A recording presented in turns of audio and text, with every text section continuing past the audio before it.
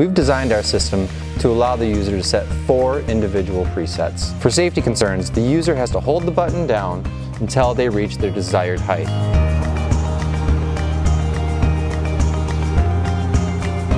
The FSR collision detection system protects against collisions as well as pinch points. Let me show you how that works. If you have something underneath your workstation and you move the table down, the table will collide, but it will automatically reverse. The way our collision detection system works is that it measures the reference between each individual leg. If one leg is moving faster than the other, it senses a collision. Our system requires you to hold the preset button until you get to your desired height. Other systems allow you to press the button and walk away. Here's why you don't want to do that.